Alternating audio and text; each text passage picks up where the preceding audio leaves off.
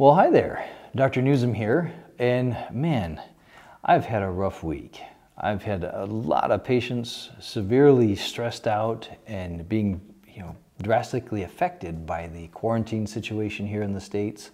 A lot of panic attacks and just talking people through all of it. And man, it's been a very stressful week for me. Something I want to talk about here is we're going to discuss how emotions affect us physically.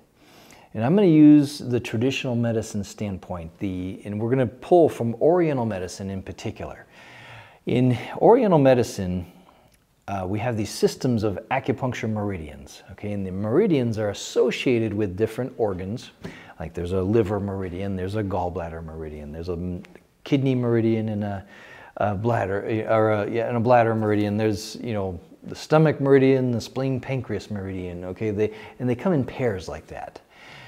And with that, there are specific emotions that damage these, negative emotions that damage these meridians, okay? And the meridians kind of represent the functionality of those organs in particular. So we're going to talk about the spleen pancreas meridian in particular, because the spleen pancreas meridian is injured most by becoming hyper-focused on one thing and being all engulfed by it.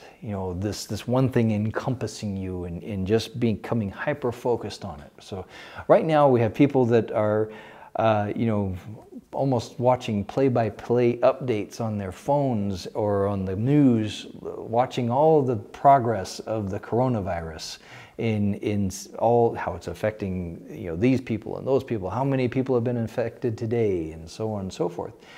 And that's fine, but when we're focused on it all day long and we're just, it has engulfed us, we're encompassed by it, it starts to damage our spleen pancreas meridian. So what kind of effect does that have on us? It is this: our immune system slows down, number one. Number two, our digestive function gets reduced. Our production of digestive enzymes gets reduced. The ability of our white blood cells to encompass invaders and digest them gets reduced. Okay, so all these things start to slow down. When you are in that deer in the headlights scenario where you're frozen, okay, this impending doom or whatever that people are feeling with all of this, when we freeze, we lose all of our strength. Okay, that deer, when it sees the headlights and it freezes, it gets hit by the car because it has no strength to move. Okay, and this is what happens when we become engulfed in a situation or engulfed in a certain thought process, and we can't get out. Okay, this is what happens to our system. We become the deer in the headlights. And so there are some things that we can do to get ourselves out of this. One is, I'm going to encourage you to do this.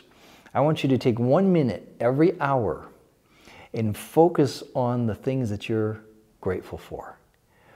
Bringing thankfulness and gratitude into your hour will break that cycle. Okay, I want you to spend 60 seconds every hour focusing on what you are thankful for, what you are grateful for. There's a universal law that says whatever you appreciate, God gives you more of. Whatever you don't appreciate, God removes from you because it's not important to you. Okay?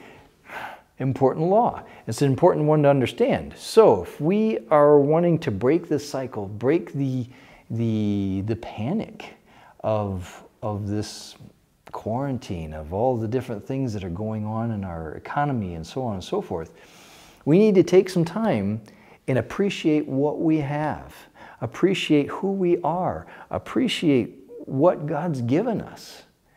Okay? That's one thing. I want you to do that every hour, every waking hour. All right? I want you to get your water, Eat good, healthy food. Another thing to do is to supplement with digestive enzymes. Get those enzymes in your system. If you're in this mode and you're panicking and it just seems like doom and gloom's all around you, we need to get more digestive enzymes in you to buffer the effect that that's having on your immune system, on your digestive system. Okay, we need to compensate by getting more digestive enzymes in your system. So a couple of the things that I'm having my patients do, things that I personally do, is I take a little bit of time every half hour or so to just take a few deep breaths. You know, just take a deep breath, change your focus. When you're doing your time of gratitude, make sure you take some deep breaths. It's super, super important. This will help change your focus. Another thing is grounding. Grounding in martial arts, we ground, we center ourselves, is what we call that. So it's grounding.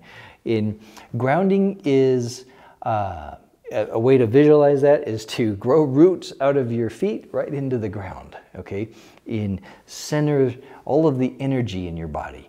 That is grounding. Practicing that is another way to help change your focus. Okay, and we have to change our focus, otherwise we get stuck and we get hyper-focused on one thing and that hurts us. So let's practice these things, let's change our focus, and let's have a great week. Thank you, folks. Bye-bye.